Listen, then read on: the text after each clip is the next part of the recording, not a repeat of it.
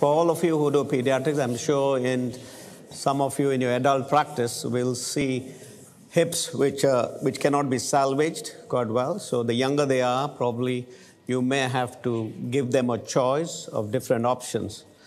And I'm going to talk on my own practice and sort of when we started it 21 years ago, and then a little bit of its evolution.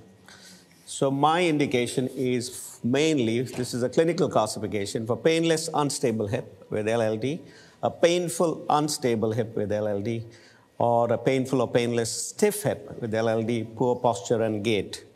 So I'll show you quickly some examples. They all varied etiologies. For those who come from lemic countries, this is infection when you are an infant, where the whole femoral head disappears, and it is named as Thomp-Smith arthritis of infancy.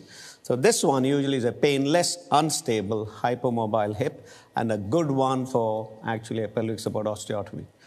This is a multiply operated DDH, which has failed, and the hip is migrated very high, and is unstable, also painful. We get sometimes in the teenage age group, atypical avian. I don't like to call it as Perthes disease because they don't follow any of the stages and they have severe condylosis and stiffness. And this is another one where usually after intervention, post-Sufi avian condylosis and pseudoarthrosis. In this example, is a painful stiff hip with pseudomobility at the non-union site at the physis and poor gait.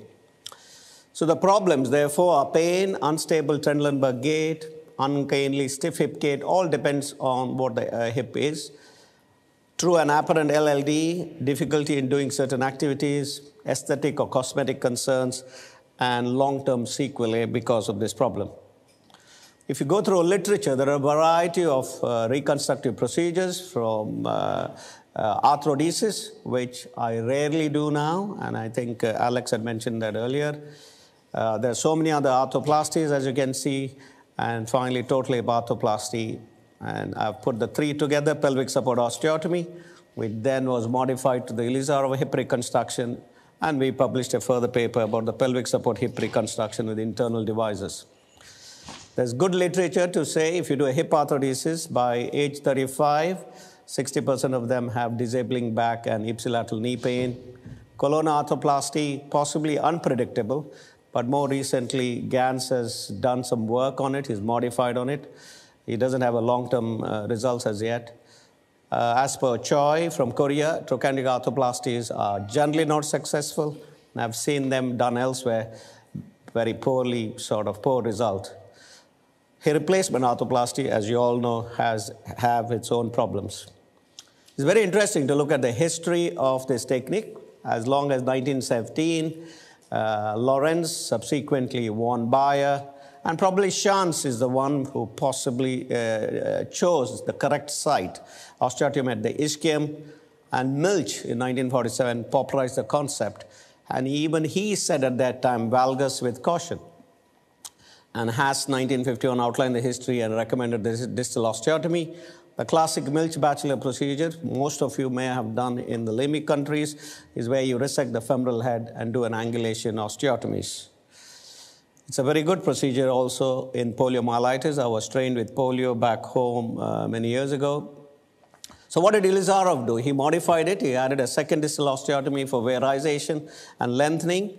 He added extension to valgus for the simple reason when you walk in stance, the leg has to lock, or the hip has to lock. Otherwise, you buckle. So if you don't give that extension, your gait will again look ungainly. So it also addressed length axis and reduced the fixed pelvic obliquity and knee valgus. Like everything else in orthopedics, you have to establish the cause. You have to establish where the pain comes. Is it from fatigue, from the biomechanical point of view, or is it arthritic, intra-articular? The physical signs, of course, Trendelenburg. If there is free AD adduction, you have to reveal contractures and so on, block test. We have done a few gait analysis, could not publish it. It does reduce stance time, asymmetry, and decrease GRF. So the biomechanical principles is to produce a proximal valgus, which lateralizes and distalizes the trochanter, thereby improving the lever arm and biomechanics. It tenses the slack abductors. creates a new medial fulcrum, and medialization reduces the abductor forces needed to balance the weight in single leg stance. Extension locks the pelvis in stance and therefore again maintains the abductor mechanics. And the length equalization prevents further pelvic drop, because many of them, when you have LLD, will have a combination of Trendelenburg and a short limb gait. Planning is based on a variety of things. Apart from your clinical examination, you do standing mechanical axis blocks with including pelvis. But the most important, if there is free adduction, we always do a single leg stance X-ray, as you can see, and you can calculate the adduction angle there and then see how much of it has to be corrected and add the valgus. The osteotomy level is planned from the maximum adduction view at the site of the ischium. The extension osteotomy, generally where they are hypermobile, I add about 20 degrees, but if they have an FFD, I would have released everything or resected the head, and then you decide. At all times when you do this, you have to keep the limb more in internal rotation, because irrespective, they tend to externally rotate. Over the years, surgical technique has changed. Initially, pure Ilizarov construct. Subsequently, the deck support came. It became a bit easier. So proximal Ilizarov, distal hex support. You can do single or two-stage. I moved from single stage to two-stage. That is resection, angulation first, followed by lengthening subsequently, especially when we started the internal fixation devices. And of course, the hardware quite a bit changed, cannulated, non-cannulated pins, HA-coated, accurately placing the pin insertion sites. And generally, even after you do this, you may need two lengthenings. For those of you who want to read more on the accurate indications and preoperative planning, Durai Nayagam has published this nicely, very pictorial, in Strategies in 2008. Just to show you an example in theater where you assess the contractures. This was a child with, you can see there, severe avascular necrosis of the femoral head, almost stiff, came from elsewhere. We resected the femoral head, and then originally I should do both stages together. I'll tell you why later. We staged them a little bit. So you can see the first pin in maximum adduction, and if you draw a line, right angles to the long axis, and you add a little bit of valgus. The original description by Draw Paley, he said 15 degrees, but I've moved away from that. I'll tell you why subsequently. And then we used the Russian Ilizarov arches or the Italian arches. And then once you have done the first pin, you mount the other pins to your first arch, you straighten the leg, and then your next pins are going to be orthogonal to your femur. So you can see this here. As you can see, this is the drill bit. The osteotomy is at the level of the ischium. In maximum adduction there, we have done the proximal construct and the middle construct. And then you gradually, in theater sort of, slowly, you acutely do the osteotomy, valgarize, and then you connect all of it, as you have seen here, with rods. And if you have to put hinges here and there, possibly, you may have to use that. And then we do the distal construct. So as you can see, this is a hexapod here with a distal construct. This is for the distal osteotomy. I don't do the distal osteotomy anymore distal, because in future, if they want a total knee replacement, then it becomes difficult for that surgeon. So I try to do a mid-diaphyseal osteotomy. And as you can see, this is how it looked like. And the most important picture you can see is the extension, which you can see in this lateral view. They need a lot of rehab, as this girl put in a lot of effort. She did quite well. I think she's something like works in a swimming pool as one of those swimming instructors or guards. And there she is. Yeah, another few examples for you. I make them walk straight away, full weight bearing. So treatment protocol is painful, stiff hip with LLD, the classic Milch-Batchelor procedure where you resect the femoral head with a modified PSO, a proximal valgus extension osteotomy akin to the original Shands or Haas with femoral lengthening. When it is painful and mobile, the same plus or minus femoral head resection, and the painless, unstable hip with LLD is the modified pelvic support. This is an example of a boy who actually had Tom Smith arthritis of infancy. His gait was so severe that I had to do, is the first one why I did him a little bit younger, with fully consenting that we may have to revise him later on. As you can see, a strongly positive Trendelenburg. You can see the single leg stance. You draw your lines. You can calculate that angle. And then you do, this was the original construct with classical Israf. He also had infection and shortening of the opposite leg. So I was young that time, so I could do more time spending putting frames on. I don't do that anymore. But anyway, so he went on to have that same standing finally and lying down. And I had to revise him later on. At the other side, we have to derotate him because of his infective abnormalities. That was his final axis view. And then at follow-up, you can see the pre-op Trendelenburg and the pelvis at post-op. And interestingly, one day he came and said, I have pain in my hip. I said, what were you doing? He said he was doing long jump at school. So you don't necessarily have to have a femoral head, I would think. And more recently, he's come and shown me his first child. Okay, so this is another example, multiply operator DDH. He is some assistant manager with a football team doing quite well. He invited me for his wedding as well.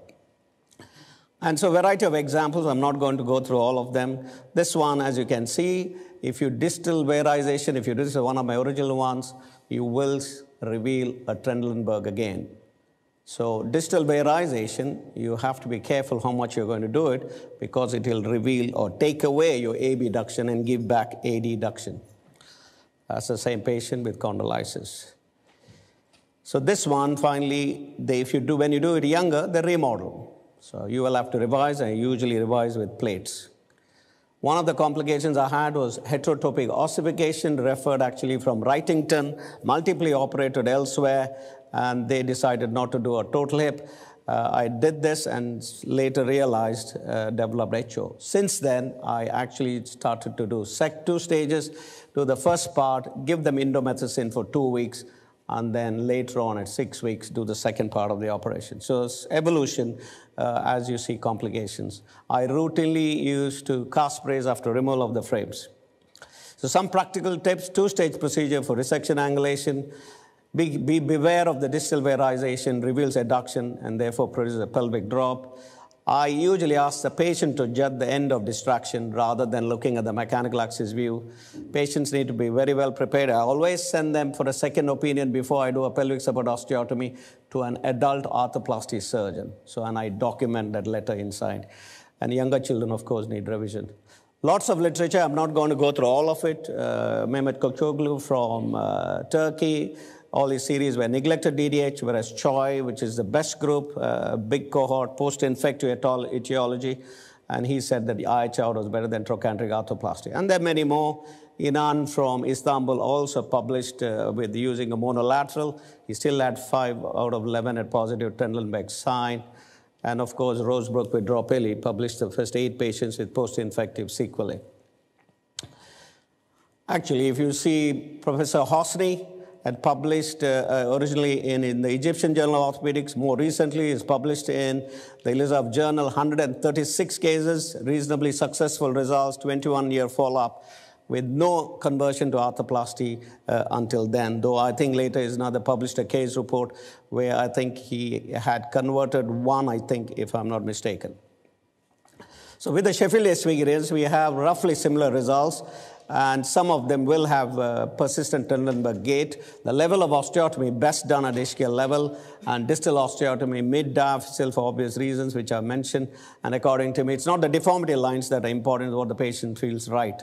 And therefore, slight abduction, not as described originally at 15 degrees at the hip. And this was also mentioned by Haas many, many years ago.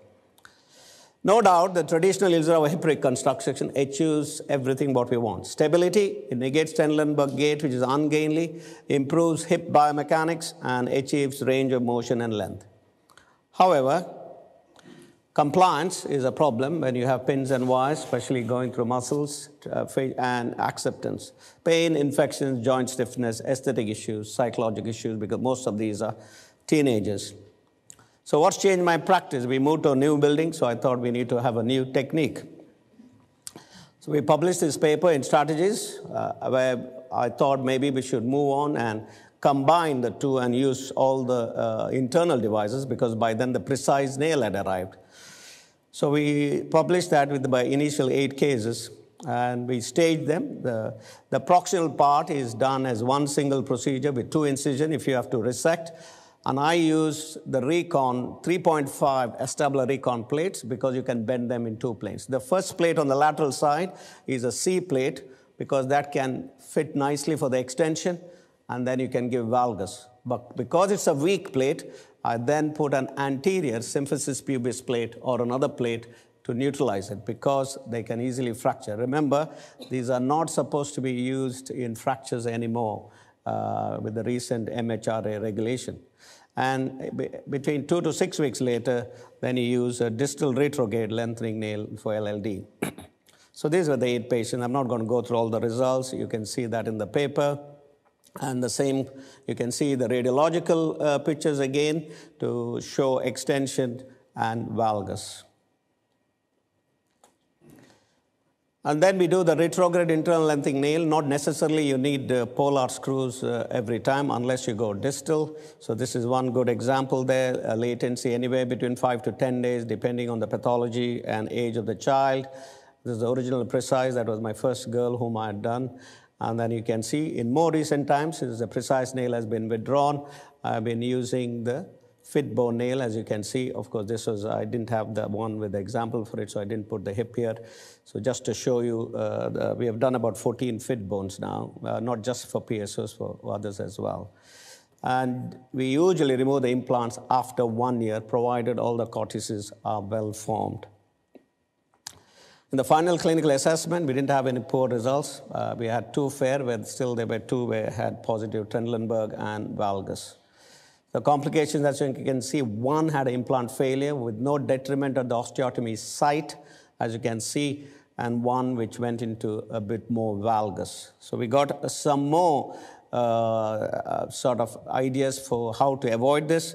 And since reverse planning came, we have moved on to reverse planning after that. And so thereby you can translate and preempt your deformity. This is just to show all the publications and just to show all the complications from the literature review. Of course, these are early days for the internal fixation devices, as you can see. And you can compare this about knee stiffness, especially with the internal devices. We didn't have any, whereas we did have with the external fixators. You can see that frame time almost on an average of all of us between 5 to 6 months, 6 or 7 months. And the length gain, you can see the difference in all of them. So technique and evolution, reverse planning is something now we use more and more so that the axis is still nice and straight, better aesthetic results with low complications rates. The early results, and we have published 2 or 3 publications now, and is encouraging and cost-effective. This was published recently in International Orthopedics, Quality of Life of Children During Osteogenesis, comparing intramedullary lengthening nails and external fixators, which were possibly the patients preferred more than the fixators. Just a quick example of a long series. This is a patient underwent PSO in 2005 for a SUFI with severe avascular necrosis. She was overweight even then. She became an adult, discharged her. She went to another center. She fractured a petal at some point. Though she didn't have pain, she was not happy with her gait. So one of the colleagues in Leeds went ahead and did the re-osteotomize and did a hip replacement. Originally, there was a paper published by Shilton Wolf. You can convert these later, but of course, probably by trained revision hip surgeons. And she went on to heal quite well. So she's still doing well, but she's 110 kilograms. Just to finish, this girl is almost now, I think, 13 to 14 years of follow-up. She was working on a cruise ship almost for 11 years. She came to see me, and she's doing quite well. But at the moment, she's also asking for a total hip, just to let you know it's possible. Okay, thank you very much.